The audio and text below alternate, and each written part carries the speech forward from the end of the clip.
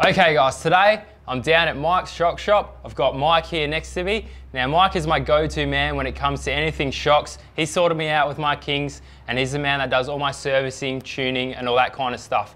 So basically I've come down, I'm in the sunshine state of Queensland, so I thought why not come in and see Mike and give us a bit more detail of what goes on in these shock absorbers, because a lot of people put them on their vehicles and just leave them be. But there's a lot of detail that can be learnt with this kind of stuff and you can set them up to suit your vehicle properly. So I think we'll go through basically what's inside the shock absorber, how they work, what you want to look out for servicing and stuff like that, and then also some common questions and misconceptions that are out there when it comes to shock absorbers.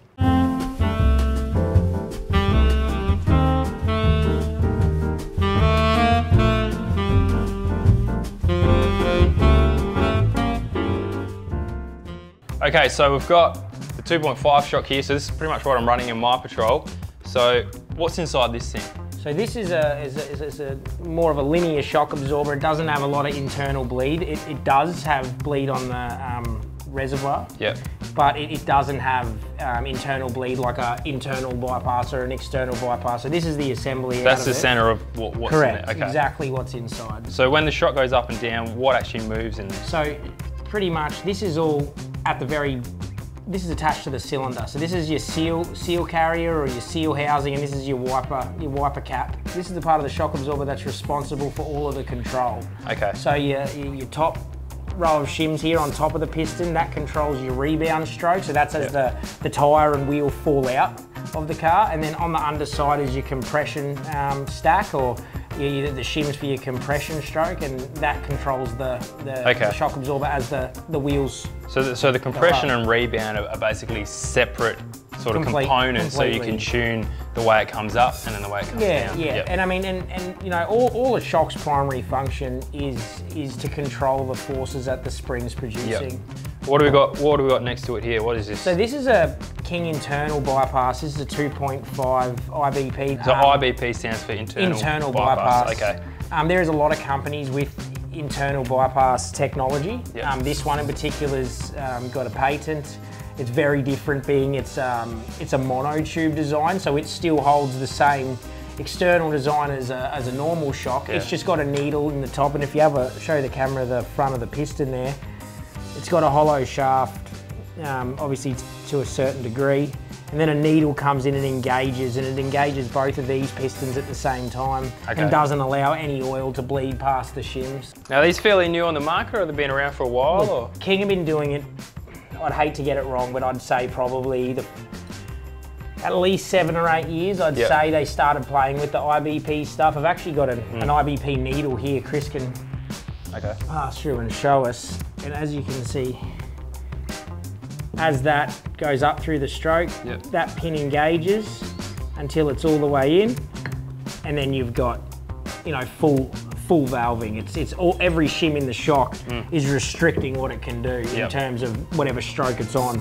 So these aren't really big in sort of street cars at the moment, eh? They're still coming into the market. Do you think this is sort of the future of suspension when it comes to tourers and stuff like that? Look, it's, you know, you got companies like ARB and Fox that are already doing things with different designs. They have like a more of a twin tube design, so it'd be a similar setup to what you'd see in here. Yeah. Everything would be a fair bit smaller, I dare say, and they have another tube, so the tube's actually got holes drilled and it allows it to bleed around the inner tube.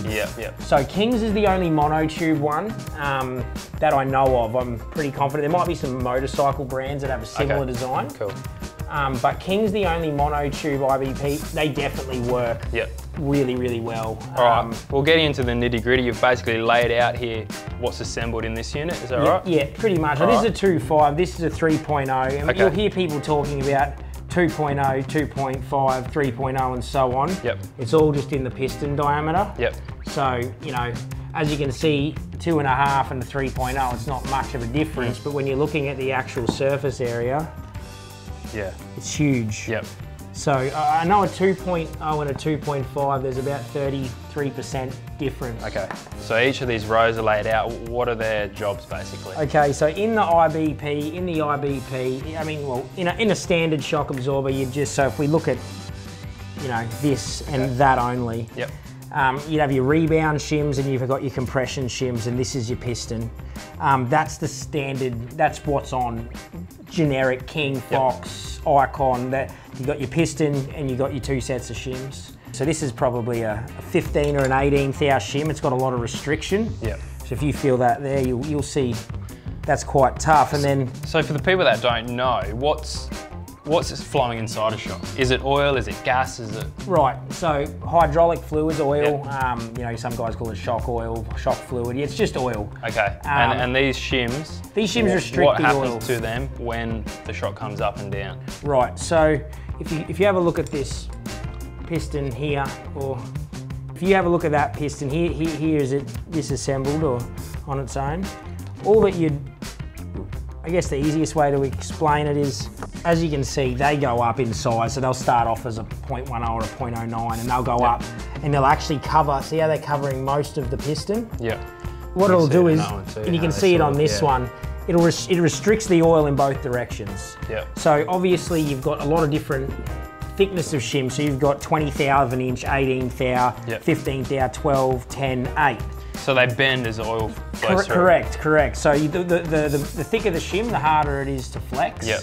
You hear people often talking about a thing called a flutter stack. Yep.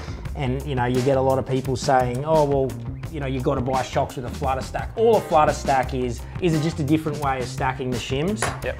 Quick example of it is, your shims generally go down in size, so you'll start off at the biggest, you might double up on a couple, you might sometimes even throw a bigger one in there if you're trying something super fancy. But all a flutter stack is the inclusion of a small shim. Generally we use a 8 thou, 10 thou, 12 thou. Generally if you go too thick, it can set too much preload obviously, so you can feel that one's pretty thin. Yep. You get a thicker one, it actually increases the gap between the two shims, and you can actually crack shims. Okay. If you start using, you know, something that's a bit too heavy. So then what's the benefit of putting that flutter stack in as per? So, comfort. Okay. What it does is, and you'll be able to see it here just, but it actually separates There's a small gap in there, yeah. It separates the shims, yep. and it just allows a bit more free flow. It almost yeah. gives a plush feeling. Yep. It doesn't make it as erratic. All right, so that's sort of the compression and rebound stacks. Now, for example, if someone wanted more compression on their shock, they've got a heavy vehicle hitting stuff hard, what would you do shim stack wise to go in that direction? Generally, so example for your car, for instance, you know, a standard Nissan Patrol that we send out's got normally a compression stack that compiles of, let's talk front.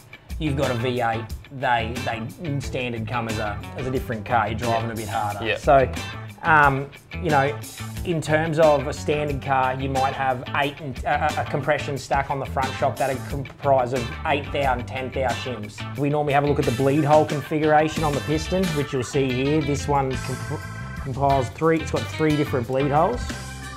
And you can unscrew and screw them in, and that can also help with the valving.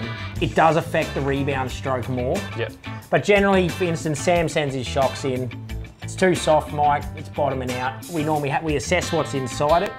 We work out, you know, is it blowing through? Is there any adjustment left on the compression adjuster, which we'll touch base on afterwards. Yep. And we try to increase the valving enough to give you the desired result without making it jaw breaking and teeth chattering. Yep. Okay, so basically we looked at that bottom end of the shock, so now we're looking at the other end, aren't we? Yeah, so this is where the resi is and where the actual shaft goes into. Yeah, so we didn't see before, but this is just the cylinder of that assembly. Yep. So it's just where the shaft goes into.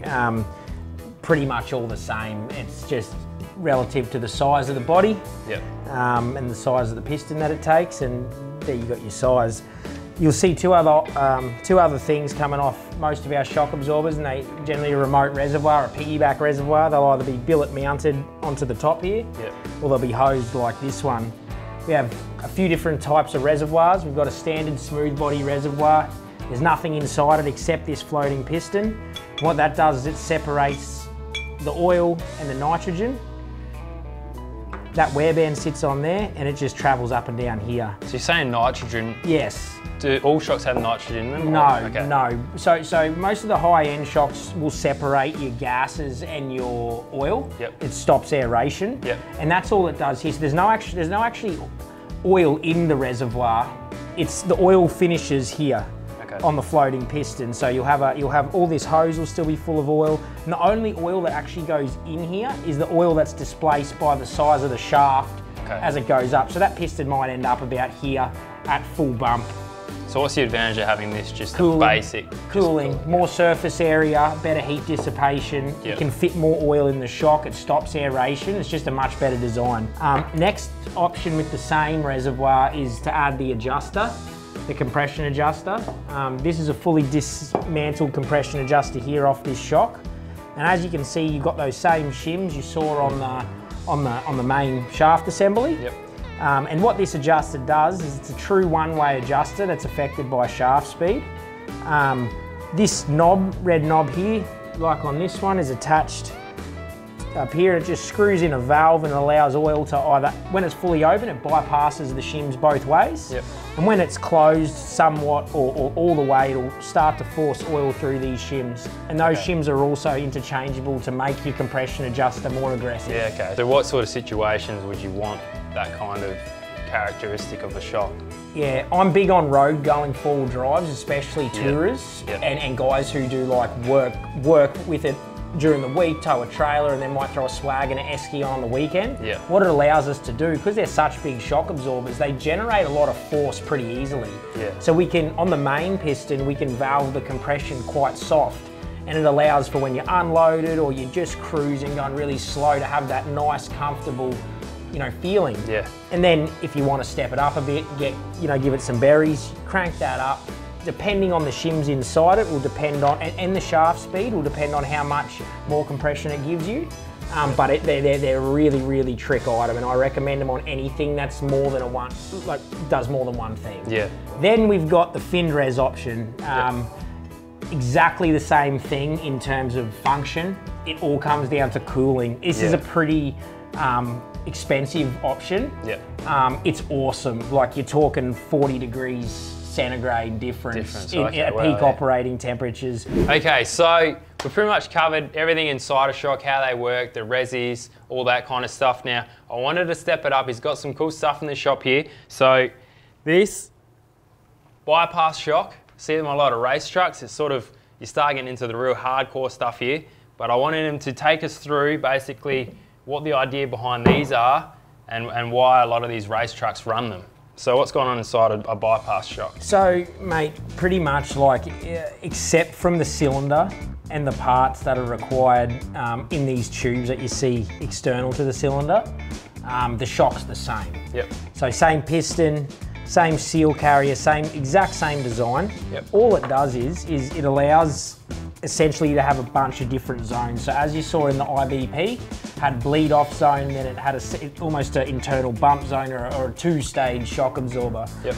Well, these can come in 2-tube, 3-tube, 4-tube, 5-tube, all the way to 7-tube. There's a 7 here. I want to bring it in. Yeah. Just to blow your mind. I saw this thing and I was like, holy shit. It's been around the country a few times, so. But oh my God, it's the size of me. I don't know if that'll fit in the camera there. Maybe it'll come in this one, but.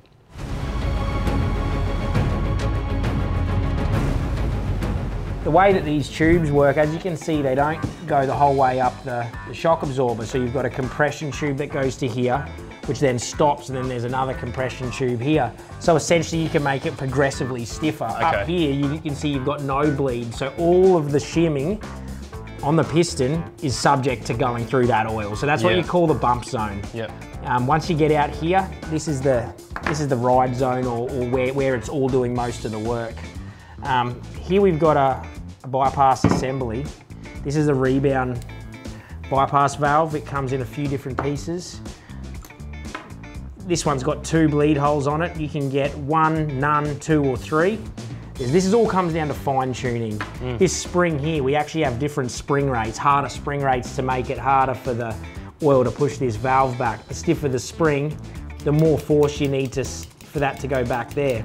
So is it just a volume of oil basically pushing against that? Yes, correct. So as the length of this tube obviously critical as well, because that's how much oil it'll let run into here? 100%. Yeah. So the diameter of the tubes, very, very important. As you'd see on that big shock, the tubes are much bigger than this. Yeah. Bigger tube, more oil flow. The way it works is as the shock extends, it'll allow, as it's sucking that oil down, it'll allow the piston to come out, and we'll show you later on, it actually will free up when it gets to this port, depending on how far this screws the adjuster. Yep. So you crack that nut and you screw that in and out. The further you screw that in, the less distance that the spring in the valve can travel. Yep. So these things are so cool in terms of what you can make a car do with a few turns of these tubes. There's a lot of adjustment in them, as you can see. So in simple terms, basically it's that lower end of the shock you can tune soft. Yes, and correct. Then as it comes up, it gets harder, stiffer and stiffer. Correct. So it essentially, if you could imagine, bang, bang, bang, soft, stiffer, stiff. And then, you know, one rebound tube isn't really enough for a race car, but any road going vehicle, perfect. It'll allow it to be nice and free and won't throw you around, or you can tighten it up. Yep. Now, most guys don't put these on their road cars. Yeah. They definitely are not a necessity for mum and dads or anything like that. But imagine.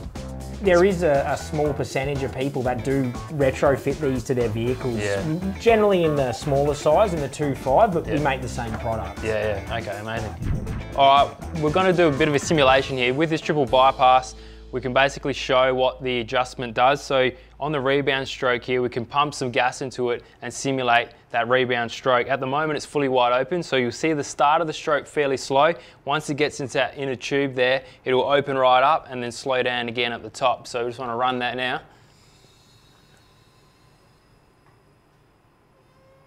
So that's pretty much your bump zone. And then it's speeding up in that ride zone there and then opening up fully. Now we'll bring it back down and basically change this adjustment here, wind it in and show the difference of what that can do. All right, now that rebound adjuster's been wound all the way in, so it should go a bit slower. Run it now and we'll see what happens. So it's still got that bump zone there, and then it comes into that next adjustment. There we go, it's just hit over there and it's gone up much slower than it did before. So that just goes to show how much sort of play you've got with these bypass shocks, so you can tune it so for the vehicle, for the terrain, even if you've got one set up, depending on what track you're on, you can actually sort of make those tweaks on the fly because it's external to suit the conditions you're in. So I think now we've sort of had a look at the detail of all these shocks. Mike's run through what goes on inside them with the shimming, with the different uses, with the external reservoirs and that. I think we'll go into a bit of a Q&A sort of section where we can talk about servicing, when it's required, why it's required, and some common questions and misconceptions. All right, so basically from the end, on the back end of this, I just want to go through some common questions that people will normally have about shocks. And I want to start things off with servicing because it's not something that's really common with shock absorbers. A lot of guys just buy them as is, don't worry about valving them, just put them in their car and run them into the ground. So first question is basically, when should you service your shocks, and then what do you do when you service them? Yep, so servicing your shocks will depend, like the time will depend on the brand, the size, and the application. Yep. If we just touch base on like road going vehicles, you know, your 2.0 stuff, so your Pro Fender, your Foxes, anything rebuildable in a small diameter, I'd really recommend probably every 50 or so thousand Ks. They'll need a oil and possibly a seal change. Yep. You mentioned rebuildable. How can people know whether their shock's rebuildable or not? Is that just the fact that the caps can come off? Yeah, look, 90% of shocks on the market are not rebuildable. Yep. Most of the shocks that claim to be rebuildable are not fully rebuildable. Yep. In terms of fully rebuildable shocks, you're really limited to your high-end Bilsteins, your Kings, your Foxes, your Icons, your Radflows, your ADS, and your shock absorbers that I guess have a racing heritage. Yep. Generally have a road variant or a consumer variant that is still fully serviceable. So I guess in terms of what happens when you service them, a standard service is just oil or your hydraulic fluid, your seals, floating piston wear band, and your bearings. And then your labour portion. You might change a wear band on your actual main piston. That's not necessarily happening every service, but every standard service is oil, full seal kit, and a full clean. Okay. Often you'll find there'll be shaft damage. If that is the case, we'll have to replace the shaft because a seal will get torn. Yeah, if the shaft's damaged, is that sort of the oil can start passing through? Yeah, like if a shaft's damaged, it'll normally nick the seal or tear the seal, and you'll start to get a weep around the shaft and down the shaft. It generally happens. It happens to everyone who doesn't use shaft protection in Australia. That's another thing I wanted to get into is sort of the shaft protection. A lot of these ones, they look so nice with the shaft coming out, but it's very important to actually protect that as well, especially on the back of the vehicle. Yeah, unfortunately, like especially being in Australia, the roost guards that come on the shocks from the factory aren't really sufficient. For warranty purposes and longevity of your shocks, we really recommend rubber boots. Take some of the impact. I know it doesn't look real great, but it's a cheap insurance policy because at the end of the day, if you have that exposed shaft, sand, fine grit, rock, anything, it's going to smash into it. It starts pitting it. It's going to pit it. And I mean, we can polish shafts and make them better, but once they start getting damaged, you start changing seal kits a lot. You're better off just spending the extra $150 or $200 and changing it. So for those guys that do want, the shock still exposed because of the way they look, is there another option that protects that shaft other than a boot? Look, Fox, Old Man Emu, King, they've all got a roost guard option. Okay. That roost guard, it does work. Does it work enough to satisfy warranty needs? We won't warrant a shock absorber unless it's got a rubber boot. I know they don't look the most beautiful It's not thing. a full coverage, I guess, it's not going to do a job a boot would. And the problem is we have some pretty harsh conditions in our country. Doesn't matter what brand. It's a plastic style roost guard. A big enough rock is going to make a mess of it. Next sort of question I want to ask you is shock absorbers and springs. They work hand in hand, don't they? A lot of people don't realise that. So I guess back in the olden days, or olden days to you and me, everybody, the technology in shock absorbers wasn't readily available to all consumers. Like, don't get me wrong, they've been making beautiful shocks for 40 years, but not for your everyday punter. So like you said, spring rates are really important. They go hand in hand with the shock. Back in the day, a lot of people just used heavier springs to compensate for a cheaply designed shock absorber. And hence the reason you'll hear around any campfire, around any workshop yarn, someone will have a car that's rough on little bumps. And it comes down to the fine tuning in the shock absorber, but more often than not, they've got an oversprung vehicle. So I think it's essential to make sure you have the right spring rate on your car and allow the shock to do its job. The spring's only job is to hold the car at ride height and return it there. And the shock absorber's job is to control the forces that the spring's creating. All right guys, well that pretty much rounds out the sort of questions at the end there. I hope you enjoyed this video. If you did, please give it a thumbs up and subscribe. Make sure you jump onto Mike Shock Shop's Instagram page. They're also on Facebook, and you have a website up? www.mikeshocks.com. So please, thumbs up, and I'll see you guys in the next video. Take it easy. I've just spent 3 months doing engine upgrades on my motor here, and I've been told I'm not allowed to turn the key until you press subscribe. Please press subscribe.